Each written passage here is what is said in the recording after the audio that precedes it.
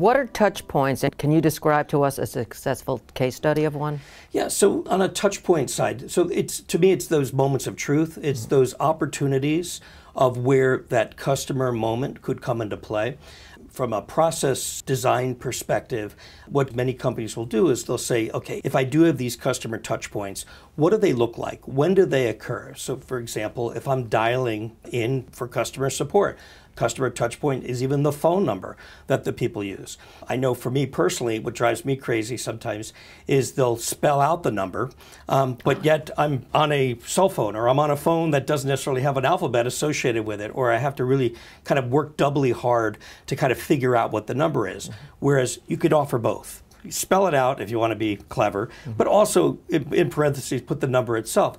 That ease of access, it's that initial touch point that customer is going to have, especially when they're frustrated, to get in touch with the customer support team. The second, another touch point would be when the phone is answered. Is it answered by a human? Is it answered by a machine? Do you have this lousy MIDI music versus something that's a little bit more informative? Or is there any kind of messaging? Is there tier 1 support, tier 2 support, tier 3 support? And then what's that follow through look like? It could even be a survey that follows after the call is done. So oftentimes they'll ask in advance, would you be willing to take a short survey? And then they embed a survey after the fact, or you may get a phone call back an hour or two later, or even the next day, asking, recently you called our service department, we'd like to know how that went and if there's anything we can do to improve. Hotels are really big on this these days. I know you can't stay at a hotel without getting that survey, within a few days of staying at the hotel, asking for details. Same with airlines these days, and you can't fly an airline, lately. I know United is a great example of this.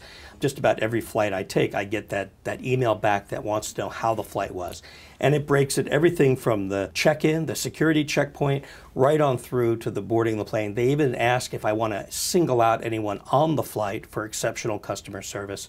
And then if I wanted to, I could even go a little deeper. So if there's the initial survey and they say, do you want to tell us more? Click on and it'll expand even further and go from there. Now, with your background in the service industry, do you always fill out these surveys? You make the time to do it? So I'm a big survey person because oftentimes people ask me to create surveys. And as a result of that, I pretty much, I guess I'm a survey junkie. I tend to kind of jump in just on every survey I can, in part due to interest, but in part to look at the construction. So what are the questions people are asking? How are they phrasing the questions? What's new? What's a little bit different?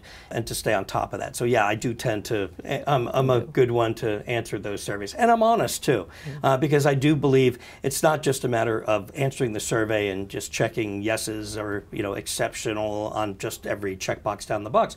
But if there is an opportunity for the company to improve, I know that people do read these surveys on the back end. And so as a result, I will add comments, especially if there's an opportunity that I saw for improvement.